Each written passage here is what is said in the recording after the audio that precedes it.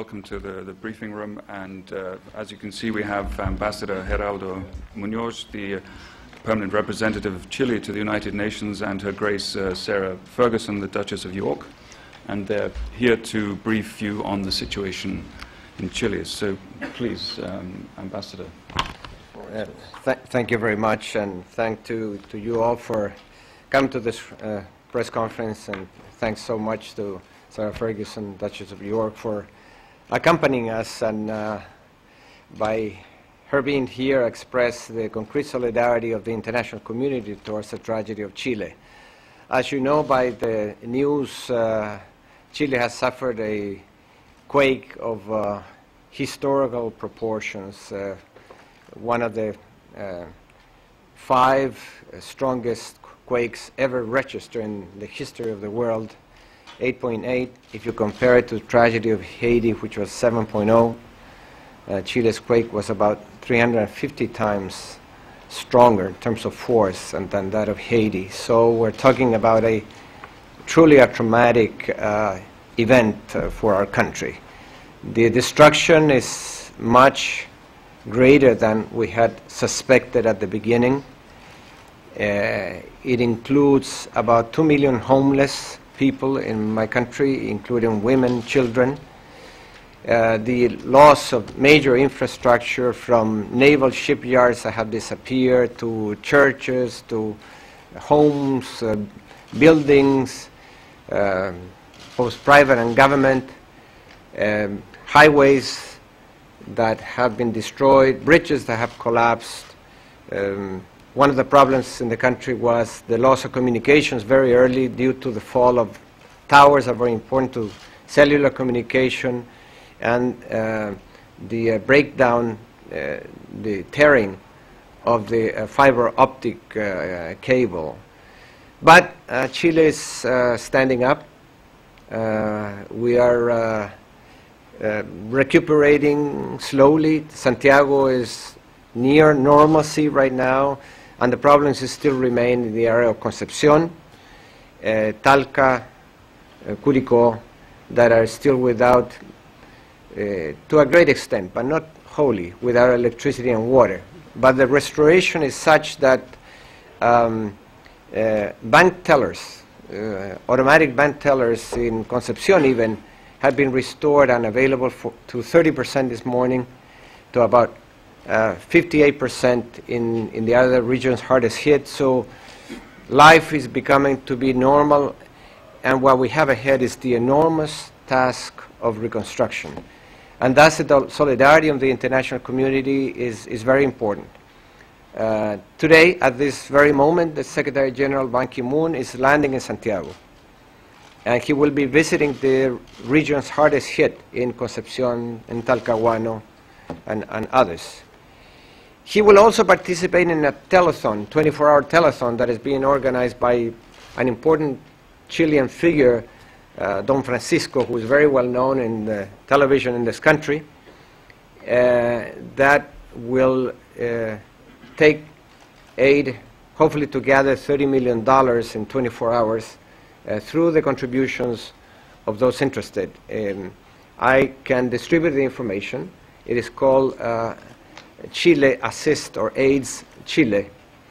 And at the same time, with a group of interested people here in New York City and at the UN, and I want to highlight the contribution of the UN Partnerships Office, we have set up a website called Chile Hopes that will be receiving the contributions of artists and singers, and the songs that they download will go precisely to the relief of their families hardest hit.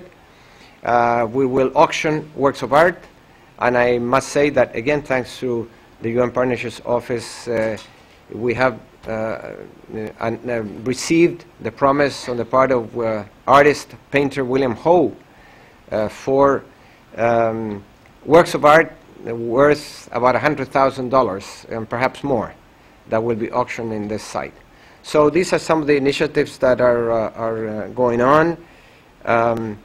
I must say that the story is not finished. Today, this morning, we had an aftershock of 6.6 in Concepcion. It's just a few hours ago.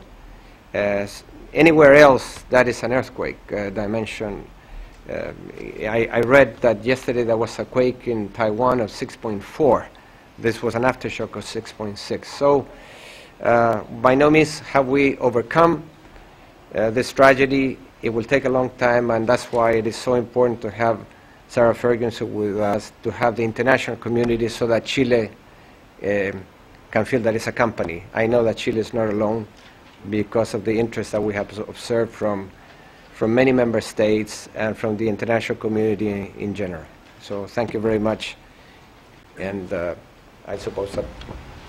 Thank you. Please pass the floor to the Duchess of York. And just very briefly also, we do have with us Amir Dosal, who's the Executive Director of the UN Office for Partnerships, and I'd like to invite him to come up and sit in my seat in a second after the Duchess of York has spoken. Yeah.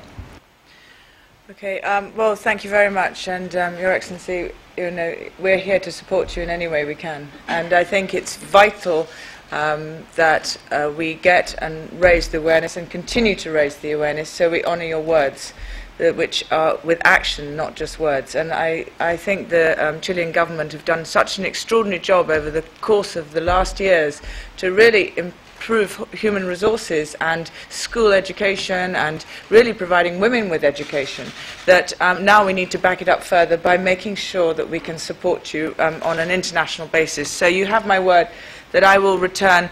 I will go to Chile in 4 weeks to 5 weeks with perhaps a finding very rich Chileans that would like to come with me, and we can see how we can back up the words that we're going to say today. So I'm here as a mother, and right at this very second there are 4 million children without a home in Chile because of this earthquake. And I think that it is without any question of doubt that we have, not just this minute and next week, we have to continue every second of the day to try and raise enough of the awareness and the funds to rebuild those houses quickly. And you mentioned un techo para Chile, a roof for Chile. Well, I think that's the key of this press conference today. We must now rally and support the President quickly and all of the Chilean people to make this possible. So I think right now that I want to say thank you very much to the UN, or UNOP, it's easier. The partnerships, Amir Dosal and Lucy and the team there. I think this is a great example of how the UN does really work quickly to see what can be done. And I think that that's why I'm very proud to stand here today, because I think we really can support you and see how we can raise awareness to do what we say we're going to do. You mentioned earlier on that the actual quake really hit very badly a lot of museums, schools, and it was on the coast, and all the fishing villages are now completely annihilated. Is that correct? It is. It is. Yes. Yeah. It is. And so, I mean, for everybody out there who's watching this, what can they do? I mean, you said they could go a roof for Chile, un techo para Chile. That's a .org, isn't it, Camilla? And then Hope for Chile. So if they went, anyone watching right now, if they want to help a child in Chile, and sorry. Chile hopes, not hope for Chile hopes. Okay, so if anyone wants to, it's very important that that in a month's time, when we go back there, that we can quickly make sure that we keep the awareness onto seeing what we can do. So thank you very much indeed, and now I hand back to you, Martin. Thank you. Okay, please. I should underline that ChileHopes.org. Gabriela Mistral Foundation, also Un Techo para Chile. You can find all of those in the web, and they are all receiving online donations. And I would encourage you to, for your readers, for your viewers, to consult and hopefully to donate. Thank you, Ambassador Muñoz. I think it must be said that our hearts go out to the people of Chile who are impacted, and as the Duchess rightly pointed out, that there are a number of people impacted by this event. Today, the Secretary General is in Chile. The good news is that there are a number of people from the private sector who've expressed an interest in supporting the people of Chile. Yesterday, we hosted a conference call with the Association of Small Foundations, which is an umbrella association. A number of members were present. And they have now sent a message out to all their members in terms of the long-term development needs of Chile. In the meantime, I think the press must have picked up a number of the multinationals have started their donations. Walmart made a commitment of $1 million. Hewlett-Packard, $500,000. They just announced that today to us. We've also talked to the U.S. Chamber of Commerce to see how the private sector in the U.S. can actually get engaged. Ambassador Muñoz pointed out that the real challenge is rebuilding Haiti, rebuilding Chile, and Haiti too as well, by the way. And we're helping Haiti. Yes, and in fact, the Chilean government had provided a contingent for Haiti right at the time of the earthquake, incidentally. So, as I said, the real challenge is to assist in the rebuilding process. And we see this as a dual component. One is a component of corporate social responsibility, but at the same time, it's an opportunity for investing in Haiti. And that's what we think can really make a difference and attract the private sector. There are two other organizations who are embarking on this effort. One is the European Foundation Center, which is an umbrella association of 500 plus foundations globally. And then the Committee Encouraging Corporate Philanthropy, which is our core partner, which in fact partnered with us in the ECOSOC event last week. So, Mr. Ambassador, that's in summary, and we stand ready to help. I think there's an awful lot, I'm told by Camilla, there's an awful lot of pregnant women and mothers that are on the street that have no way of knowing what to do. We need to get tools, hygiene kits, and I know Care International, I'm going to talk to them later to see what they can provide.